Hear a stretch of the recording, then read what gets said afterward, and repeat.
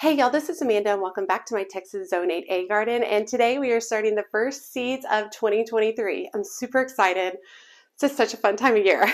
So I have been sowing seeds indoors for 5 years now. I've learned a lot along the way. So I'm really excited to show you some new products I'm going to be working with this year, my philosophy and goals for this year for seed starting, and then I'm going to show you how I do my seed starting mix and actually get the seeds sown into their containers.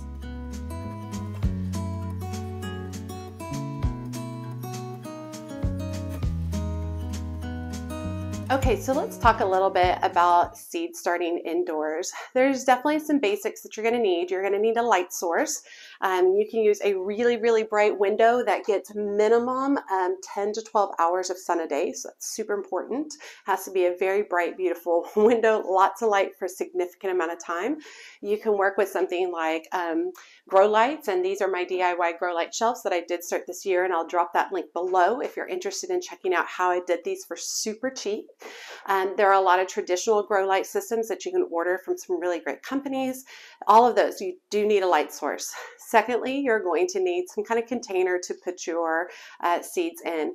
A lot of times at big box stores, you're going to find those little peat pods. That's an option. It's not really an option I do anymore.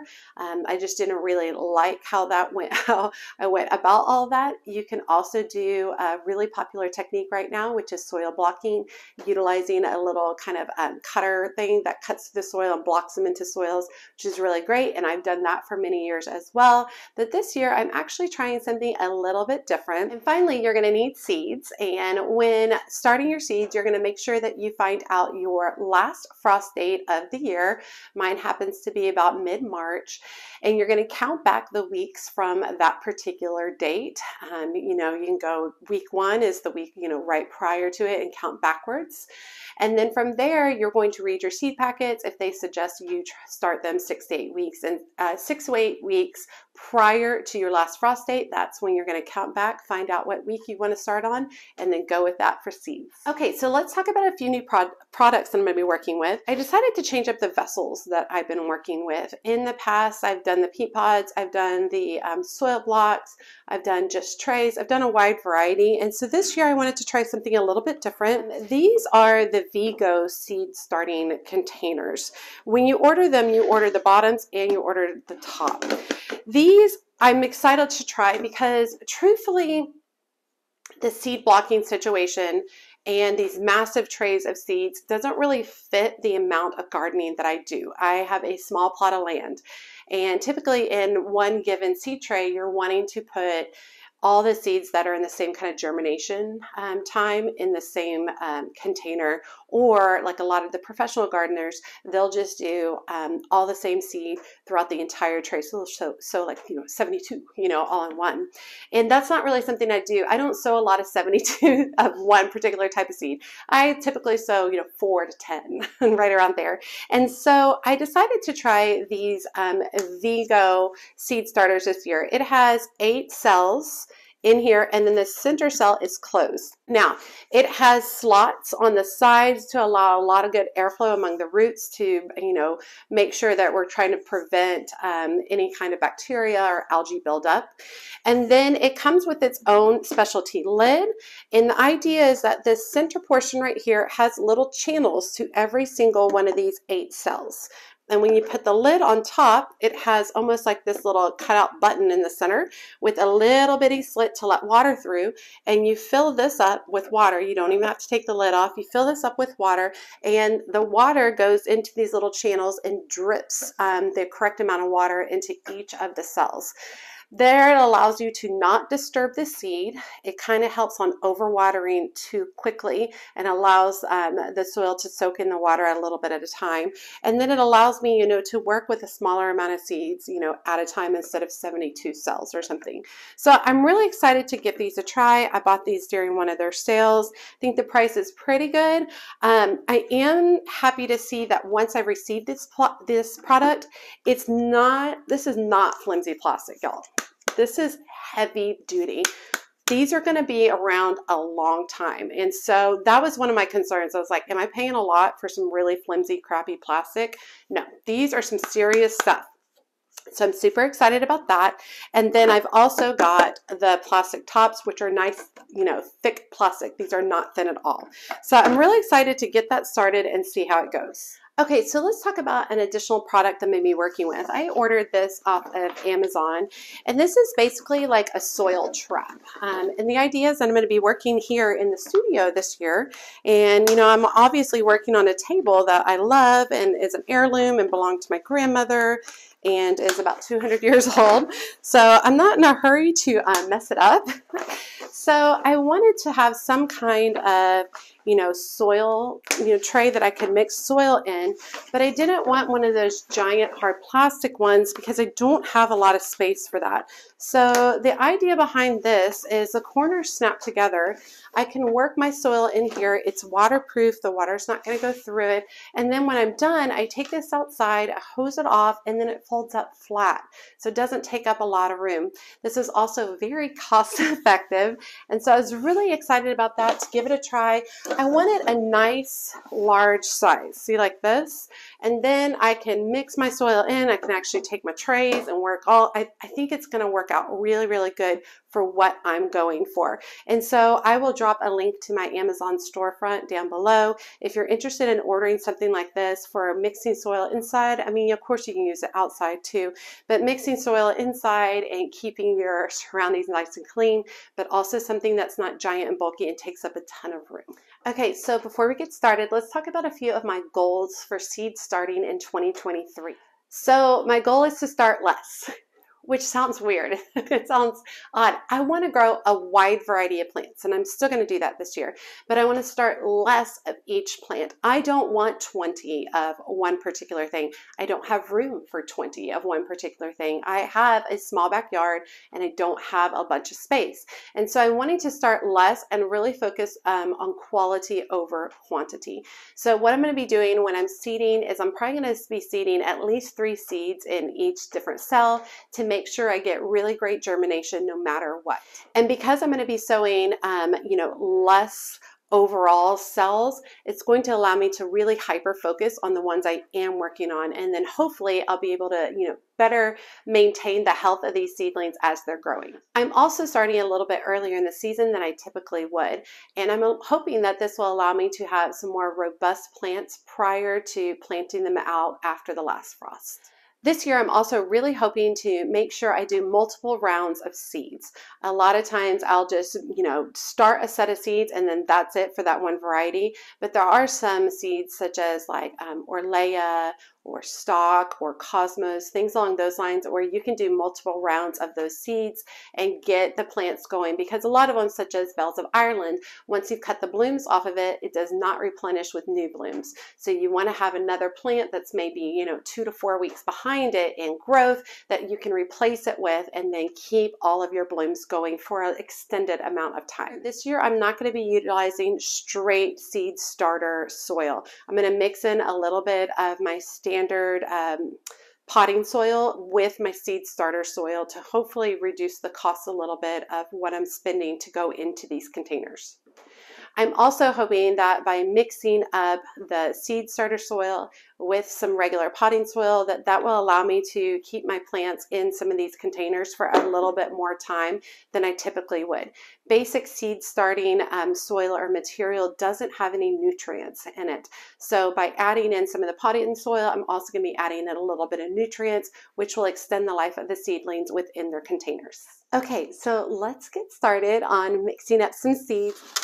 Okay, so I have one of the old containers, my seed starting containers, and 8 of these fit in one, which works really, really well. They'll each have their own individual domes so that I can determine how much water I want in each of them, which will work really, really great.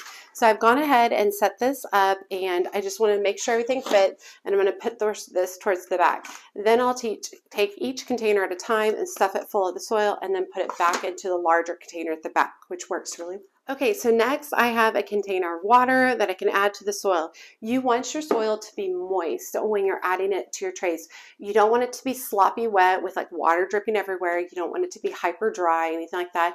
Just enough that the soil comes together and you can kind of mold and squish it and it kind of just stays together. So I just buy a standard soil mix from the big box store. I don't have any particular brand that I really care all that much about. It tends to be availability. I really do want to look onto Amazon and see what the cost is of buying soil, seed starting soil from Amazon versus buying it at the big box store. So I'm going to go ahead and drop all of this in here. And then next I have some standard potting soil. I'm going to add maybe a third to a half of the amount that I had of the seed starter. So maybe 2 parts seed starter to 1 part soil, potting soil. I'm going to go ahead and give this a mix with my hands. So next I'm going to be adding water. And if any of y'all like watching any of the YouTube or social media particular sites that deal with like making dough, bread dough. I love making that. I think it's such a fun thing. So I just kind of created a little bit of a valley in the center, almost a volcano situation.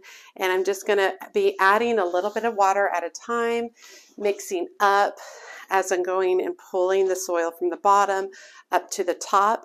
Typically, when you're mixing soil and you put the water in, the water immediately goes to the bottom of the soil. It doesn't stay on top.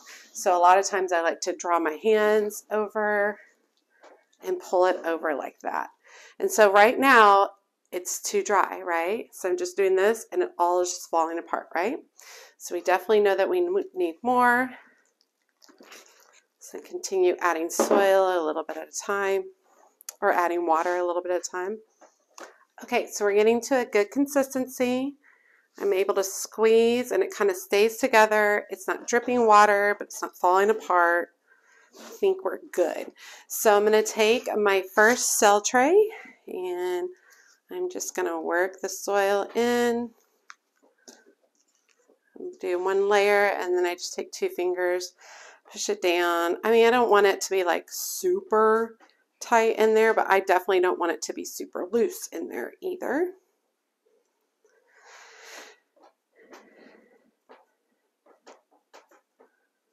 All right, and then I'm going to clear out my center one, run my hand over the top. There we go. There's one, and because of the slots, I can make sure that you can see that the soil is all the way to the bottom, which is great. So no weird air pockets or anything like that. So let's go ahead and get these finished up.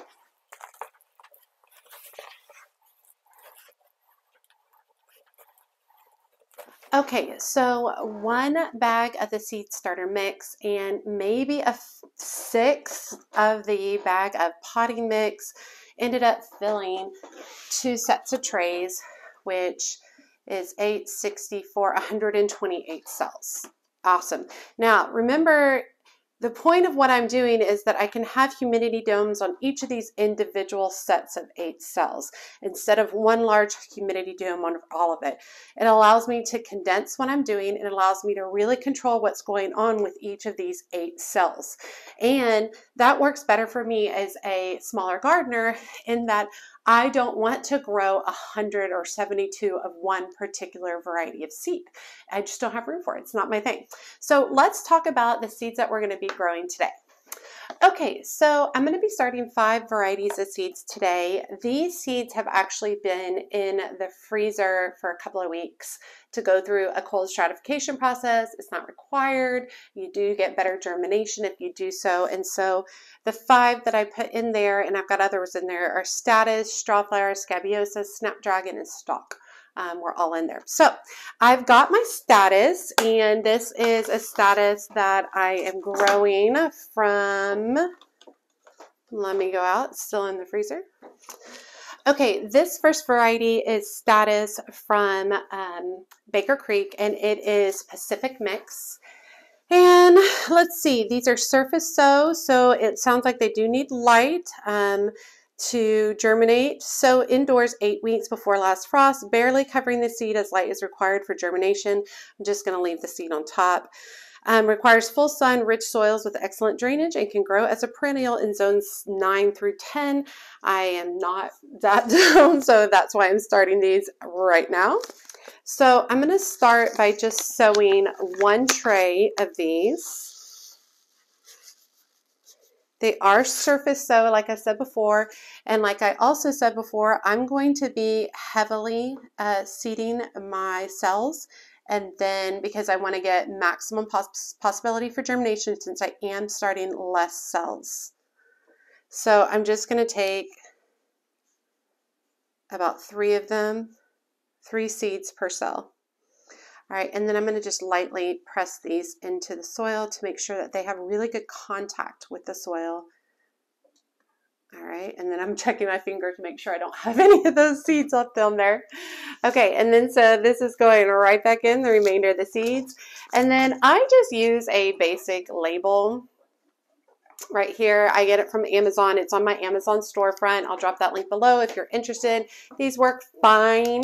Are there better options? Probably, but I'm happy with these options. And I'm just using a Sharpie to write on them right now. And I am using purple because I went to TCU, and go TCU.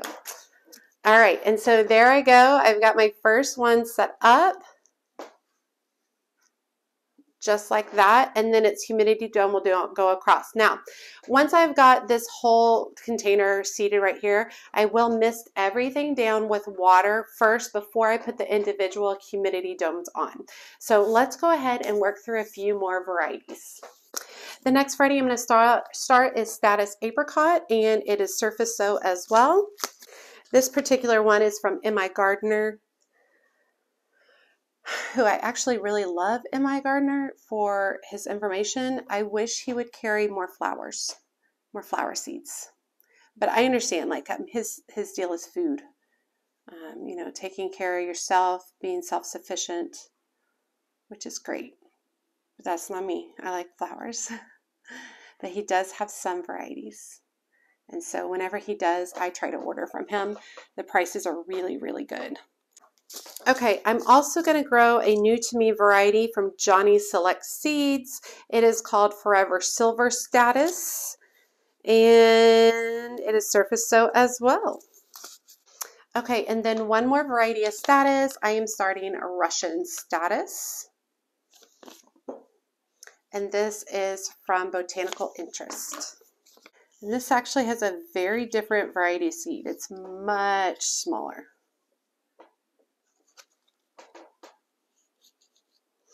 Okay, and then I will actually put my Status container back into the freezer in case these don't work out, and then these seeds will already be cold stratified at that point to still continue with another round if I need to. Okay, next let's talk Scabiosa. I have 3 varieties that I wanted to start on Scabiosa, I believe. Yes, that's correct. So the first variety is a Salmon Rose Scabiosa from Johnny's. The second is Fama Blue, or Fama Deep Blue from Johnny's. And the third is Fama White Scabiosa from Johnny's. So they recommend transplant, barely cover as light aids germination, so we'll keep these right on the top. Transplant to cell packs or larger, blah, blah, blah, blah, hard it off. Okay, we're good. So these are about a 10 to 12 day germination. So let's go ahead and get these started. I'm just going to do 1 set of 8 per variety. Once again, these are surface sow. Definitely bigger seeds, which is great. I'm going to put probably 3 seeds. Yeah, I'll probably do 2. I think I'll do 2. So I'm pressing them down to make sure they have good contact with the soil.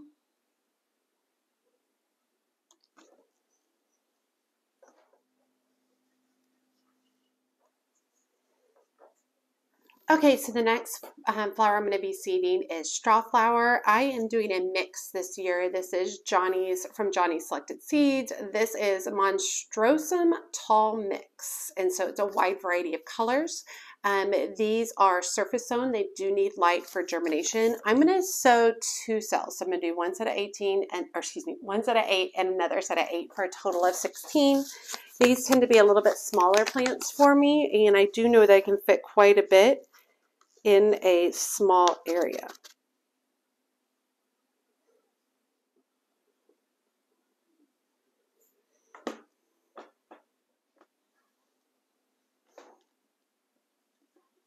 Okay, so this is my misting bottle that I like to use. I also got this on Amazon, and I will link this below.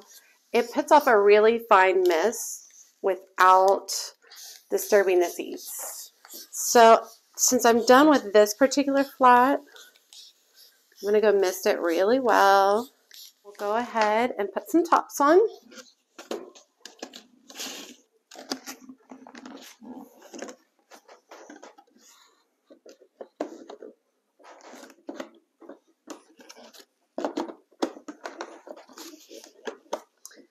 And then I'm going to go ahead and pour a little bit of water into each of these containers and allow it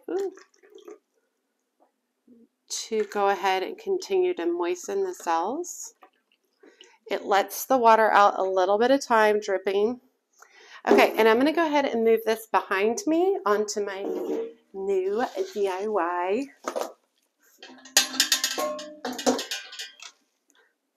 My new DIY grow light shelf. Perhaps I should have watered it in place. There we go. Yay, first time, yay. Let me show you a close-up of it dripping. Cool, huh? All right, the two varieties of stock I'm going to be starting are both from Floret. One is Apricot and one is Avalanche Supreme. Okay, stock seeds are sowed just a 1/4 inch deep.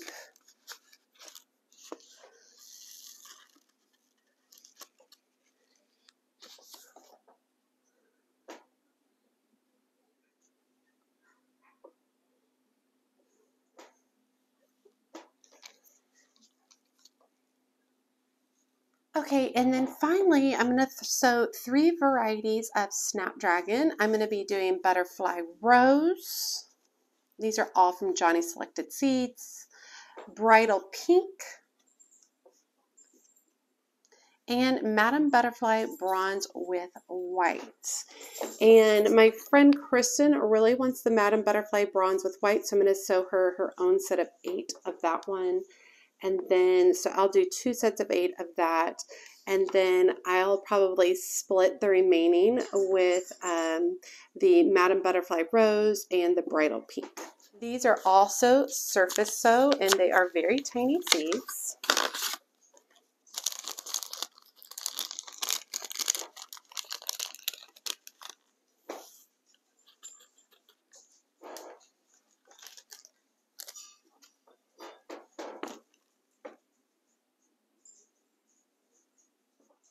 And I am going to go through and gently press these seeds down. But when I'm done, because these seeds are so small, I'm going to make sure, to brush right back off over the existing cells, just in case I picked any up in this process.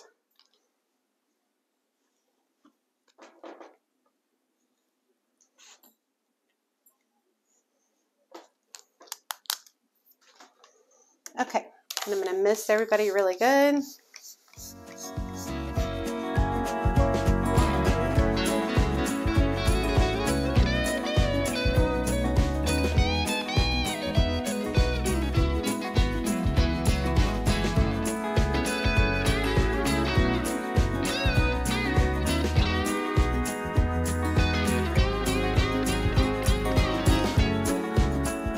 Okay, so that process went really well, seeding in the studio for the first time. It did like the kind of pseudo seed trade situation. I was able to just pick it up, take it outside, just basically flap it off, and it's good to go, and then just folded it up. No big problem. I think the shelves, so far, they fit everything really well. So I think that'll be good. So I'll be following these, and I'll be posting updates about this stuff on Instagram, TikTok, and Facebook, whatever social platform you utilize. And so I think it's going to work out good. I'm excited. I'm excited to get these started. So I only bought 16 of these Vigo trays to start off with this year. I didn't want to make a massive investment on them and then them being something that didn't work for me. So I bought 16 trays to start off. So that's all of these right here. That's all 16 right there. So now I will go back to my older method where I utilize the soil blocking, but I'm hoping to do that in smaller trays this year so I don't have to do as many of one particular seed as I've done in the past. I want to do less.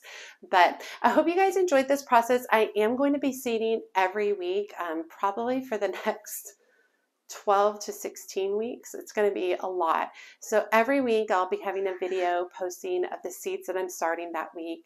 Next week I'm going to be starting violas and pansies. The following week I'm going to be starting another round of bells of Ireland, thistle, delphinium.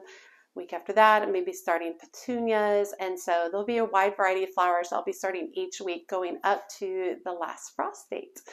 All right, you all, I hope you enjoyed today's video. If you haven't already, go check me out on TikTok, Instagram, and Facebook, and make sure you drop me a comment below. Let me know what you thought of the seeding process. I'm not sure how it's going to go with these new containers. I'm kind of excited to see how it goes. If you have any tips that works for you every year, year after year, make sure you post that below, share it with the group. We'd love to hear. And then always, I would appreciate a thumbs up and a follow if you're interested. As always, she's a mad gardener or decorator or anything else that she wants to be. Thanks, y'all.